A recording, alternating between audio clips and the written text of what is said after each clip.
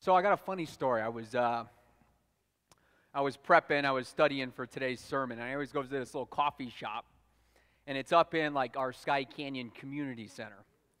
And so when I don't live in Sky Canyon, but I get to go to the community center. I pretend like I live up there. But as I was studying, when I study, I kind of walk and I pace. A lot of you guys know I kind of walk around a lot, right? So I'm walking, I'm pacing, and I just kind of talk to myself, and I just kind of go through things and run through things. And I had probably been doing this a couple hours, and this sweet little lady comes up to me, she goes, "Sir," I was like, "Yeah." She's like, "Can I ask you a question?" I said, "Yeah." She goes, "I'm a sales manager. Are you in sales? Are you like prepping for a presentation?" I was like, "No." I was like, I'm preaching tomorrow, so I'm just prepping for my sermon. She's like, "Oh, good." She's like, "I've been watching you walk around here for hours just talking to yourself." And she's like, "I'm looking at you." And I'm like, "You don't look crazy." But she's like, "I'm starting to wonder." I said, "No, no, no, no. I assure you I am not crazy. It is just how I do it." So, if you're new, if you haven't been here, if you're visiting, my name is Sean, and I assure you I am not crazy. But you will see me walk around and move around a lot. So, anyway, we are continuing our series entitled Cornerstone Values. And if you guys don't mind, can we kind of just jump right into Scripture? Is that good? All right, I'm going to just jump right in. So, if you have your Bibles, I hope that you do, please open them up. We're going to be in the book of Matthew chapter 5. If you've got your phones, open those up. Go to Matthew chapter 5. Verse 1, it says, "Now when Jesus saw the crowds, he went up on a mountainside and sat down. His disciples came to him, and he began to teach them. He said, 'Blessed are the poor in spirit, for theirs is the kingdom of heaven. Blessed are those who mourn, for they will be comforted. Blessed are the meek, for they will inherit the earth. Blessed are those who hunger and thirst for righteousness, for they will be filled. Blessed are the merciful, for they will be shown mercy. Blessed are the pure in heart, for they will see God. Blessed are the peacemakers, for they will be called children of God. Blessed are those who are persecuted because of righteousness, for theirs is the kingdom of heaven. Blessed are you when people insult you, persecute you, and falsely say all kinds of evil against you because of me. Rejoice and be glad, because great is your reward in heaven. For in the same way they persecuted the prophets who were before you." Would it be a fair statement to say, I don't think this is too bold in saying it, but we all want to live our life with and experience more of God's blessing. We all want to experience more of His favor, more of His presence, more of His peace in our life, right? We all want to be blessed in our relationships. We want to be blessed in our businesses. We want to be blessed in our churches. We want to be blessed in our life. We want to be blessed in our death. We want to be blessed in eternity, don't we? But many professing Christians, they kind of stall out. They stop growing in their walk with God, and they settle for the little that they do have. They kind of reconcile themselves to stay where they're at, to stop maturing in their faith, to stop growing in their walk with God, and they never fully live in all the blessings that God has for us. Well, that's not me, and I don't think that's you, is it? And I know it's not this Cornerstone church family. We want to be a people, we want to be a church that walk in all the blessings that God has for our lives. We want to be a people, we want to be a church that know and enjoy His favor and His peace and His presence in our life. We want to be a people, we want to be a church that can say with King David that our cups overflow. But what is a blessed life? How do we begin to move in that direction? Where do we start? We start with Jesus. We always start with Jesus.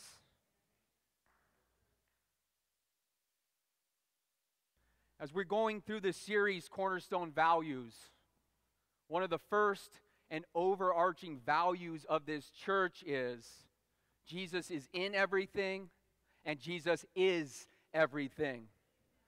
Jesus is the way, the truth, and the life. Jesus is the Alpha, the Omega. Jesus is the beginning and the end. Jesus is the author and perfecter of our faith. Jesus is the name above all names. Jesus is the King of kings, the Lord of lords. Jesus is the one in which all authority has been given to, and the one in which every knee will bow. And Jesus tells us if we would just fix our eyes on Him, if we would just seek Him, if we would seek His kingdom, what is a value of Jesus, if we would seek His righteousness, His right way of living, that all these things, all these blessings would be given unto us. Ephesians 1 tells us that when we are united with Christ, that God blesses us with every spiritual blessing in the heavenly realms. You want to know how to live a blessed life? It comes from submitting to the kingship, lordship of Jesus Christ. So if we want to experience the blessing of God, we look to Jesus. Because nobody knows where to find the blessings of God more than Him. And so in Matthew chapter 5, when Jesus begins to teach us what a blessed life looks like, I know I want to listen. I think you want to listen, right? I think we should all want to listen. But before we kind of jump into today's character, today's value, today's beatitude, I just want to touch on a couple things in regard to the Beatitudes. And I want to just look at three ways in which we should look at the Beatitudes. First, they are a code of ethics, if you will, for Jesus' disciples. They're kind of a standard of conduct for all believers. In essence, they show us how we should live and what is of value in the kingdom of God. I love this verse. Colossians 1:13-14 says, "We have been rescued from the kingdom of darkness, and we have been transferred in to the kingdom of the Son who He loves, who purchased our freedom and forgave us our sins." Do we hear that, church? Jesus Christ purchased our freedom with His death on the cross so that we could be transferred from the kingdom of darkness and brought into His kingdom. We are no longer citizens of this world, but we are citizens of where? Citizens is heaven. And as citizens of heaven, as kingdom people, we should live life different. We should live life to a different set of standards and values. And that's what Jesus breaks down for us in the Beatitudes. Number two, the Beatitudes, they contrast kingdom values, what is eternal, with worldly values, what is temporary. Kingdom values, they're often very counterintuitive. You might even say the kingdom values are a little bit upside down when we compare them to the values of the world. The world would say this: blessed are the strong, or the powerful, or those with resources. Blessed are those who are self-sufficient and get things done on their own. But Jesus says, blessed are the poor. Blessed are those who don't have resources. Blessed are those who understand their complete dependence on God. Jesus talks about a kind of poverty that'll make us rich. The world, or Jesus talks about, blessed are those who mourn. He's talking about blessings for those who are sad and for those who grieve. Now, is that on anybody's wish list? Mourning and sadness and grief. But Jesus, He talks about a kind of mourning, a kind of sadness, a kind of grief that leads to great joy. Number three, the Beatitudes describe what a true follower of Christ looks like. Can we say it this way? They describe what a true Christian looks like. And I want to ask this question. I just want to stop here for a second. How do you recognize a true Christian, a true follower of Christ? Is it somebody who believes? Not a bad answer, right? There are truths in Scripture that God reveals to us that unless we believe them, we cannot be a Christian. Jesus himself says in John 8, verse 24, he says, unless you believe that I am he, you will die in your sins. In John chapter 6, verse 29, some disciples, they come up to Jesus and they say, Jesus, what must we do to do the work God requires? Jesus' reply was this. He says, the work of God is this: believe in the one he sent. But if we explore a little further, we also see in the book of James that even the demons believe. The Gospel of Mark chapter 1 says that it was a demon who was the first to declare and proclaim that Jesus was the Holy One of God. Here's the truth, church. Satan knows who Jesus is. Satan knows what he came to do, but Satan refuses to submit to the kingship and the lordship of Jesus Christ. And he walks around life as a self-crowned king and lord of his own life. You might say, maybe we identify a Christian by the things they do, their good works, their good deeds. Again, not a bad answer, right? Book of James again tells us what? Faith without works is, right? Jesus tells us, he says, every man that hears my words and what? Does them will be like a wise man who built his house on a rock. But we also see Jesus say to some people that did some pretty good works, some folks that perform miracles, cast out demons, prophesies. He says to them, he says, I never knew you. Depart from me, away from me, you evildoers. Here's the truth. Us going to church, us reading our Bibles, us doing our quiet time every morning, us giving, us serving on Sunday doesn't make us a true follower of Christ. To get personal, me being up here on a Sunday doesn't make me a true follower of Christ.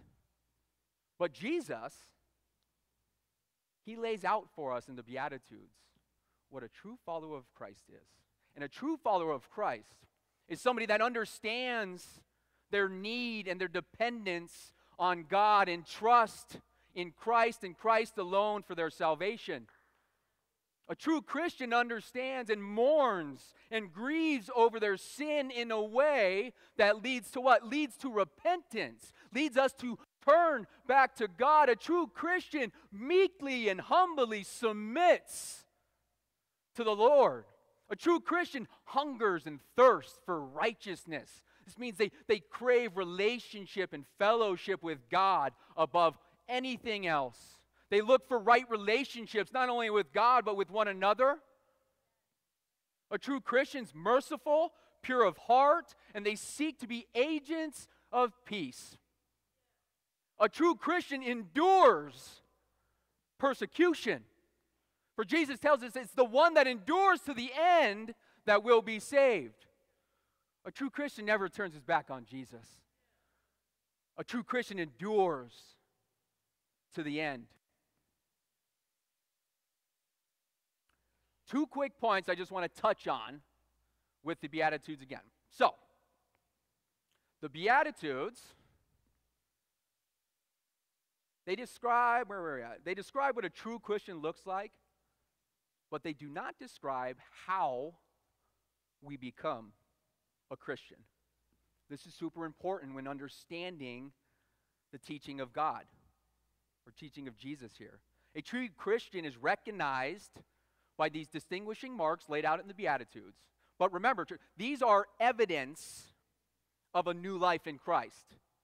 They are not the cause of a new life in Christ. Jesus isn't saying that if or when you become poor in spirit, if or when you mourn over your sin, if or when you hunger for righteousness, then you will be saved. No, that is salvation by works, and that is not what the Bible teaches. The Bible teaches clear that we are saved by grace alone, through faith alone, in Christ alone. But a true saving faith never acts alone. Because when we taste the goodness of God's salvation, we taste the sweetness of His love, of His mercy, of His forgiveness, and of His grace. It should always produce spiritual fruit in our lives. The Beatitudes are the fruit of a new life in Christ Jesus. Second thing, we cannot produce these things, these fruits, these character traits on our own.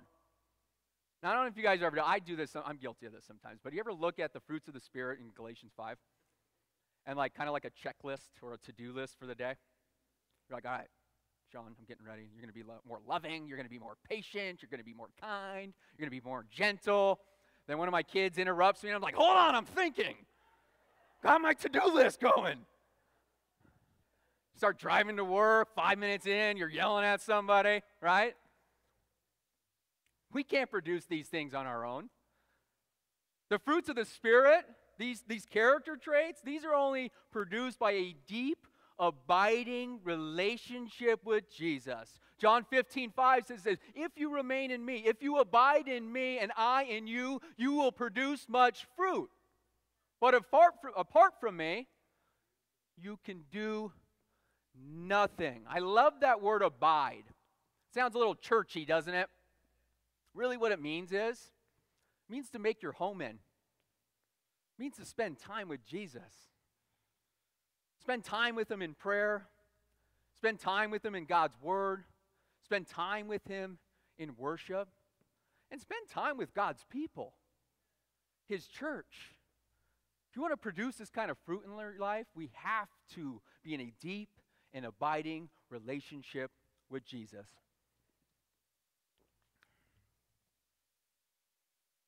So, with all that being said, we're going to go take a look at the third beatitude, the third marker of a true Christian. Meekness. Matthew 5:5 says, blessed are the meek, for they will inherit the earth. So here's kind of the rundown, the outline of what I want to do. So first we're going to define meekness. And then we're going to look at some characteristics of somebody who's meek, of a person who's meek. And then I want to look at some ways in which we can grow in meekness and cultivate meekness. We ready? Does it sound like a good plan? All right. What exactly does it mean to be meek? And I suppose the question of the day, and it was the title of the sermon, I don't think I have it up there, but is meekness weakness? No. Sermon over. Cool. No, I'm kidding. I was getting kind of dry mouth anyway, so it works out perfect. No, I'm just kidding. So if you were to do like a quick Google search, though, of the word meek or meekness, Webster's dictionary would define it as deficient in spirit and in courage. That sounds a little bit weak, doesn't it? The how-to use in a sentence example they give you, which, by the way, this one's not very creative, but this is the one they used. It says, all his best friends made fun of him for his meekness. I'm like, you couldn't have done better than that. Come on. But that definitely gives a negative idea of the word meek, right? But Jesus is super clear that he says, what? Blessed are the meek, right? For they will inherit the earth. Jesus deeply valued meekness. So what comes to mind maybe when you hear the word meek? Is it a meek person, maybe somebody that's soft-spoken? Maybe we think of a meek person as somebody that doesn't stand up for themselves, somebody with, without a spine. Maybe somebody that's a little bit soft on righteousness. Maybe a meek person, somebody that just kind of goes along to get along as to not cause any friction, like a pushover or a doormat. If we're being really honest, I mean, in our culture, we wouldn't really define a dynamic leader or a great coach or a good boss as meek, would we? It's not usually a word we use.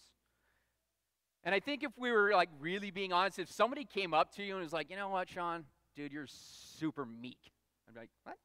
I'm like, I'm meek? You're meek, bro. Come on. Or if I was in a job interview, right, and I'm trying to sell myself, and so I'm listing off all my character traits, right? I'm like, I'm passionate, I'm dedicated, I'm hardworking, I never give up, I know Word and Excel. I'm just kidding. And you know what else? I'm really meek, like super meek. Like I am the meekest person you've ever met. My guess isn't the interviewer's not going to look at you and be like, dude, we've been looking for somebody meek. Welcome to the team. I think one of the reasons we connect meekness and weakness together is they sound a whole lot similar, right? Meekness, weakness, they rhyme. Even when I was writing this sermon, and if you're taking notes, you can put this down. I'm a terrible speller. I'm also really bad at geography, just in case you're listing out my gaps in knowledge. So, don't ask me where a city is on the map, and please don't ask me to spell it. I get really nervous if I have to spell it in front of people. But while I was writing the sermon, I kept spelling meek like you would weak, M-E-A-K. And then I started spelling weak like you would meek, W-E-E-K. It was a mess. I had to keep hitting the red little squiggly button and fixing it. I did it in the entire sermon. But meekness, guys, meekness, and you guys already nailed it, so you're ahead of the game. Meekness is not weakness. Meekness is strength under control. And I don't just mean self-control, like being able to bite your tongue when somebody says something to you, although that is part of meekness. But meekness is about a strength under the control of God. It's strength that is in submission to God. Now take a look at that word submission, right? You've got sub, which means under, and you've got mission. So in essence, meekness is strength under the mission of God.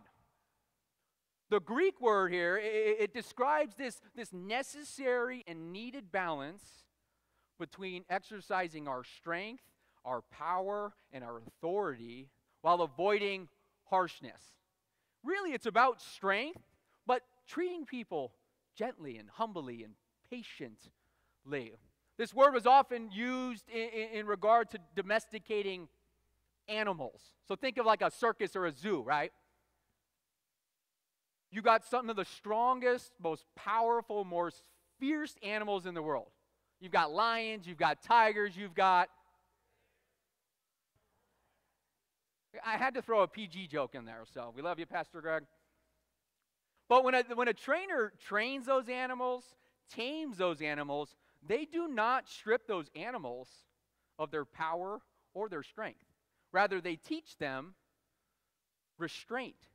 They teach them to contain that strength. You see, those animals, at any time they want, they can demonstrate and display their strength, but they've learned restraint. They've learned balance. They've learned when to use that strength, when to use that power and authority, and when not to. Think about a horse that hasn't been broken yet, right? That horse hasn't learned restraint. So if somebody were going to come up to that horse and try to ride it or try to lead it or try to guide it, that horse would what? It would kick and it would buck. That horse would resist the bit and bridle, the very devices that are designed to govern that horse, lead that horse, guide that horse. That horse's strength, that horse's power, it is out of control. But once that horse learns to submit to that bit and bridle, to submit to the device that was designed to govern it and lead it, it'll stop kicking, it'll stop bucking, and it'll be at peace. See, that horse will learn to come under the control, under the submission of the rider, and that rider will be able to lead and guide and direct and govern that horse. That is a picture of meekness. It is us taking our strength, putting it under the control of God so He can begin to lead us and guide us and govern our lives. The truth is, guys, in our fallen nature, in our sinful nature, we are all just a bunch of wild animals. We refuse sometimes to submit to the bit and bridle of God's hand. We refuse to submit to His leading and His guiding and the governance over our lives. We sometimes refuse to submit to His word and to His will. Now, when I say we're all a bunch of animals, I kind of say that tongue-in-cheek. I kind of say that jokingly. But that's kind of how the Bible describes us. Jeremiah chapter 2, he's rebuking the people of God. Essentially, he's rebuking them for stepping out on God.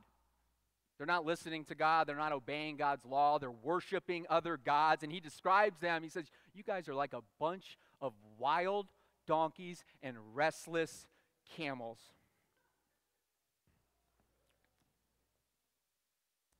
Write that one down. No. Romans 8:7 says this, the mind governed by the flesh or governed by the sinful nature is hostile to God. It does not submit to God's word, nor can it even do so. Those who are in this realm, in the realm of the sinful nature, cannot please God. This is why Jesus tells Nicodemus that unless you're born again, unless you're born of the Spirit, unless God cuts away that sinful nature, we can't inherit the kingdom of God. God has created each and every one of us in His image. God has given us the ability to love, to reason, to think, to be creative, to create, to cultivate His good creation. God's given us all strength. He's given us power. God's given us spiritual gifts. He's given us talents. He's given us skills. He's given us resources. But unless we submit those things to God, unless we submit our strength to God, unless we come under His control, we will use those gifts, we will use those strengths in a way that is at best unproductive and at worst just flat out chaotic and destructive. Think about the Hoover Dam. It supplies power for Nevada, California, Arizona. Remember, no one asked me to spell those, but that's what it is. The Hoover Dam, it's a power under control, right? But if you were to loosen that water, if you were to break that dam, there would be chaos and destruction in all the areas that it was designed to help.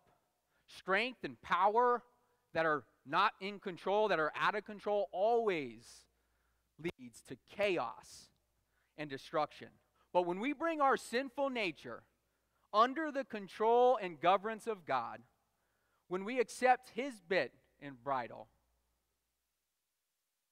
and allow Him to lead us, to guide us, our strength will become harnessed and directed, and we will begin to experience the peace and the blessing of God because we are walking in accordance to His word and to His will.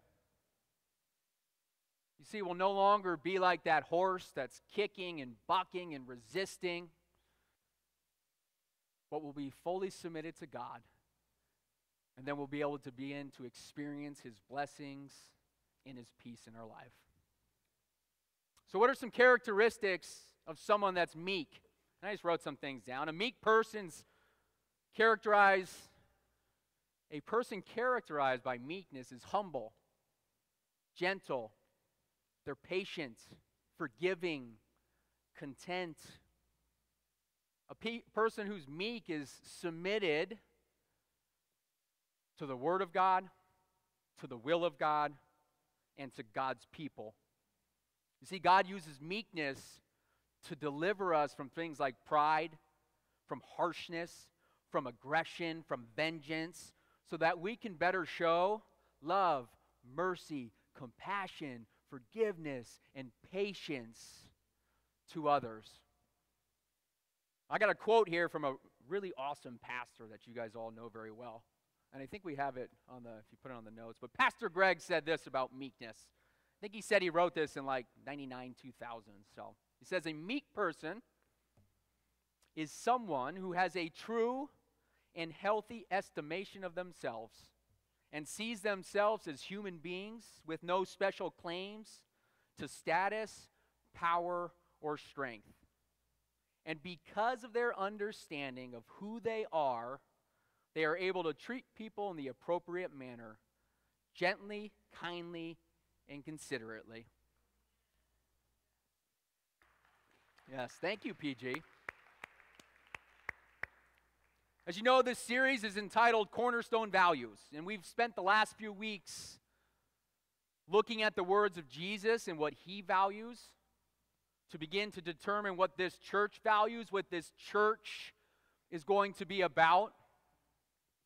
And Joey's laid out two of them for us. Now, the wording might change here a little bit, but this is the heart of Pastor Joey. This is the heart of this Cornerstone church. And the first one is, we're going to be a church that's about Jesus.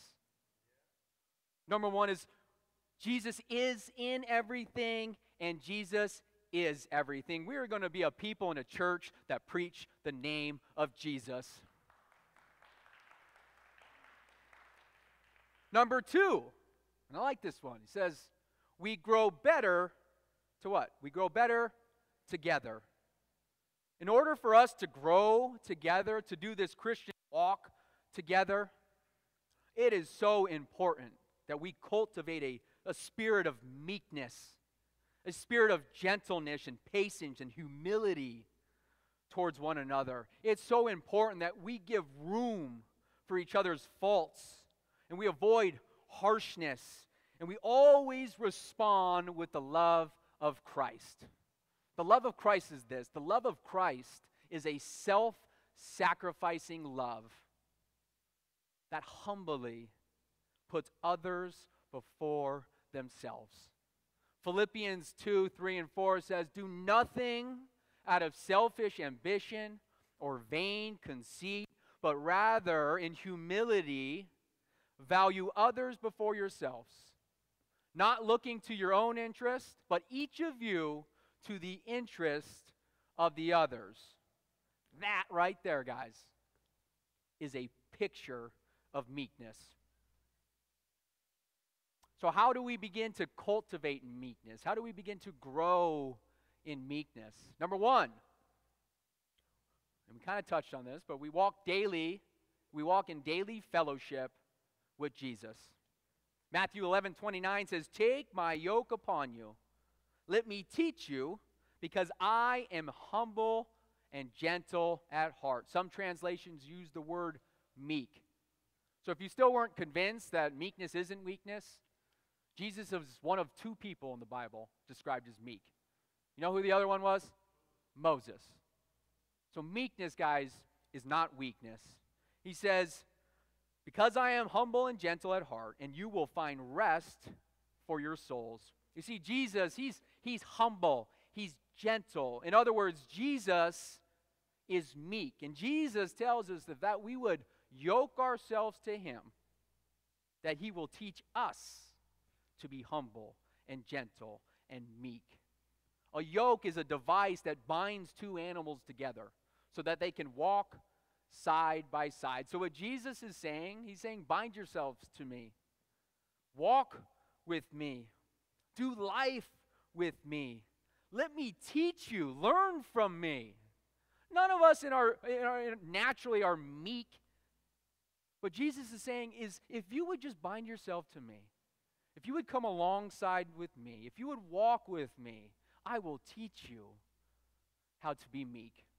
And I love what he says about meekness, because we already talked about meekness, right? Submitting to God leads to what? It leads to peace. Jesus says the same thing. He says, when you learn to be humble, when you learn to be gentle, you will find what? You will find rest for your souls. So what can we do this week to spend more time with Jesus?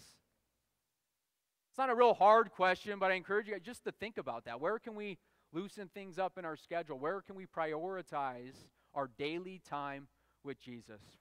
Number two, make friends with meek people. Proverbs 22:24-25 says this: don't befriend angry people or associate with hot-tempered people, or you will learn to be like them and endanger your soul. Do you know the Bible tells us not to make friends with people that are habitually and continually angry? Direct command from God. Why do you think he says this? It will endanger your soul. The principle is this, and you guys have all heard this phrase: birds of a feather, right? So just like point number one, when we spend time with Jesus, when we walk with Jesus, we begin to reflect Jesus' character, right? Well, it's the same thing with the people we hang with. The more and more and the longer we hang with certain individuals, we eventually begin to reflect their character. We've all experienced this, right? You've been around somebody that's like just constantly complaining, constantly negative, constantly angry, right? And then all of a sudden you kind of start to find yourself like joining in on the fun, or should I say kind of joining in on the misery. Misery loves company. So the longer we tend to do that, we begin to reflect their character and their image. Now, hear me. Does not mean that we just like never hang out with these kind of people, right? They're the people that need the love of Christ, right? We are called to share the good news with what? Just people we like? No, we're called to share it with everybody. But what it does mean is that we should be mindful on the people that we're spending our most time with. We should be mindful of our inner circle. We should be mindful, and I think the term they use today, of our tribe, those people we do life with the most, right? We should be not hanging out with people that are just given over to anger all the time, but people that are cultivating and growing in a spirit of meekness, in a spirit of gentleness and humility. Now, I wanted to ask this kind of like deep question, right? And say, are there some relationships in your life that you need to begin to rethink? And maybe there is, but here's the question I actually want to ask. Are we sometimes that friend who's constantly negative, who's constantly angry, who's constantly complaining? I've found myself in those kind of seasons. I'm like, dude, what is wrong with you? And Pastor Greg, he had a pretty bold word, and it hit me. He said, if we're not experiencing the joy of the Lord, we might not be as filled with the Holy Spirit as we think we are. That got me thinking. So if that's you today, if you find yourself in that kind of season where you just feel a little angry, you feel a little sharp-tongued, you feel a little curt with people, I want to redirect you back to point one. Because we can't display the fruits of the Spirit, love, joy, peace, patience, kindness, gentleness, forgiveness, patience, self-control, unless we are in a deep, abiding relationship with Jesus. So if you're not experiencing the joy of the Lord, I'm going to go out on a limb and say you're not spending enough time with Jesus. Number 3, we grow in meekness, first by spending time with Jesus, second by spending time with meek people, third, find joy in the evidence of God's grace. Philippians 4:8, I love this verse. It says, finally, brothers and sisters, whatever is true, whatever is noble, whatever is right, whatever is pure, whatever is lovely, whatever is admirable, if anything is excellent or praiseworthy, think about such things. One of the best ways to overcome frustration, anger, disappointment within ourselves or maybe with others is to think about things that are lovely, that are praiseworthy, that are admirable, and that are excellent, like the grace of God, not only in our lives, but in the lives of other people. I think sometimes we can get angry with other Christians because we just don't think they're growing fast enough in their walk. Sometimes we're angry because we're like, they're just not maturing enough in their faith.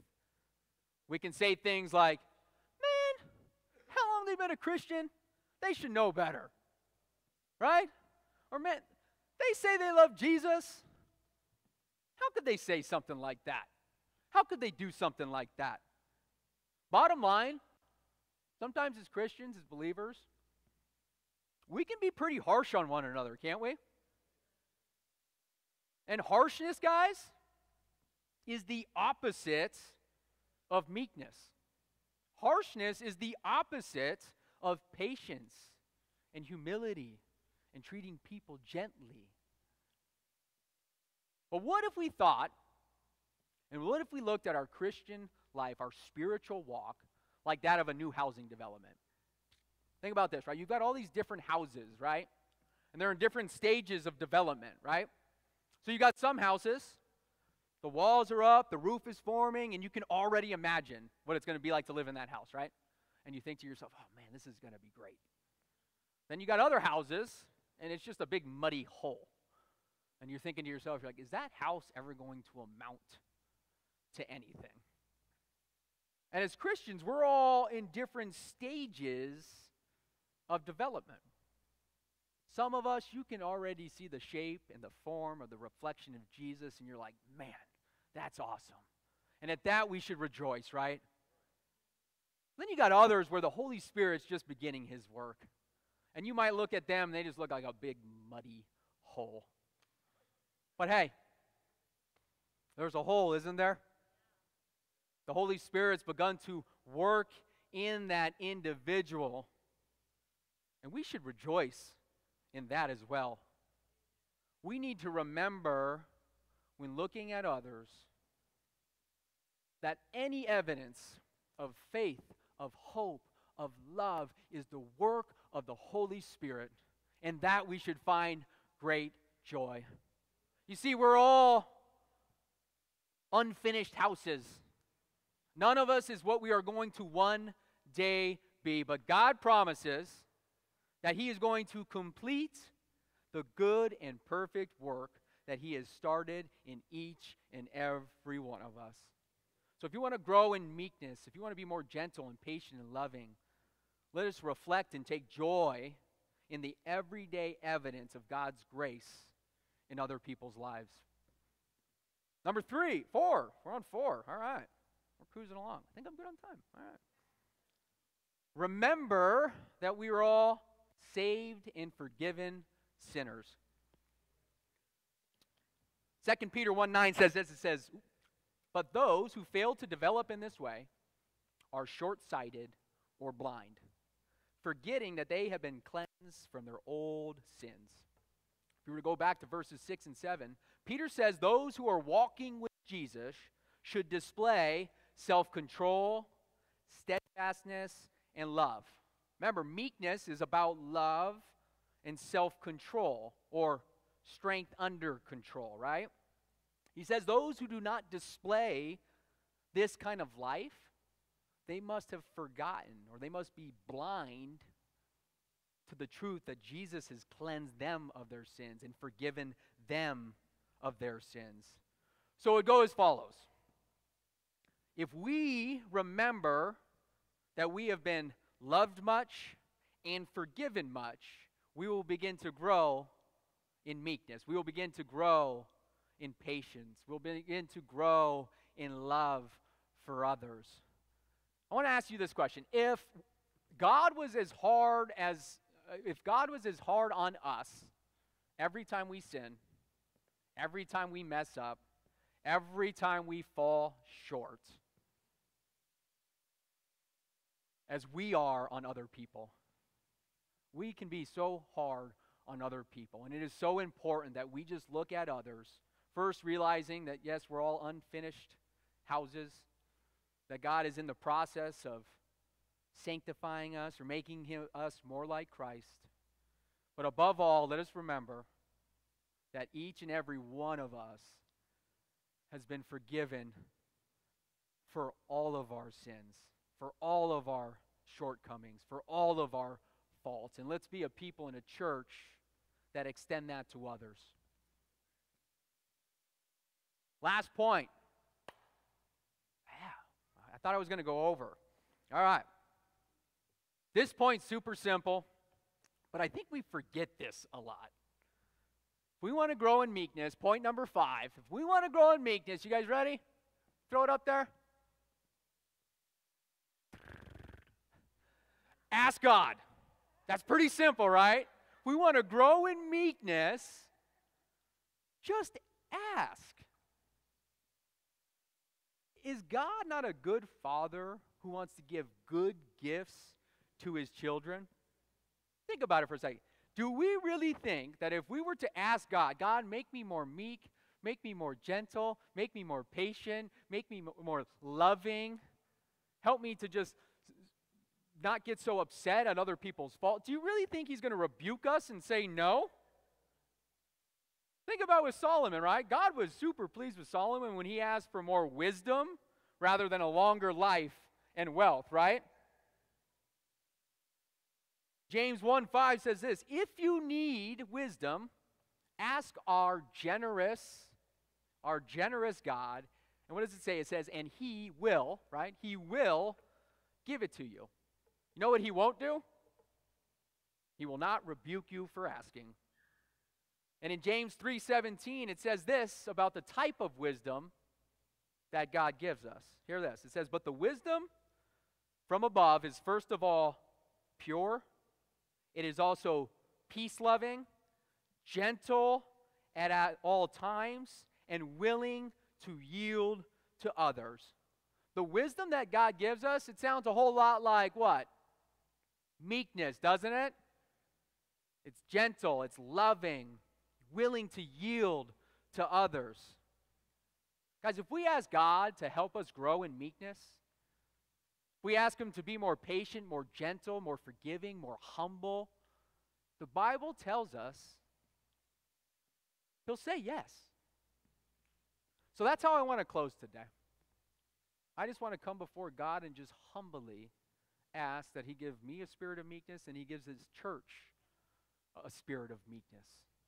Because in order for us to walk in obedience to what God's calling us all to do, in order to be a people that go out and share the good news, share the gospel, not only with our words, but with our deeds, by caring for others, loving others, we need to be a people that are meek. We need to be a people that are fully submitted to God. We need to be a people that are about Jesus, that are submitted to his word, to his will, and to his people. We need to be a people that can share the love of Christ. Christ was meek, and he calls us to be a meek. Can we just bow our heads and I'll close us out here in prayer?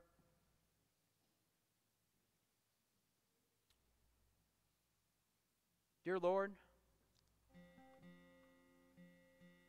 we come to you full of thankfulness, Lord, full of gratitude for your love, Lord, for your grace, for your mercy, and for your forgiveness, Lord. Lord, your words tell us that a spirit of meekness, Lord, a spirit of gentleness, Lord, a spirit of patience and humility is of great worth. It's of great value in the kingdom of God. And we recognize that we are not citizens of this world, but we are inhabitants of your kingdom, Lord. Lord, and we come to you as children, your children, knowing and believing that you're a good Father, Lord. You're a good Dad. And you just love to give good gifts to your children, Lord. We thank you for that. And we ask that you fill us, Lord.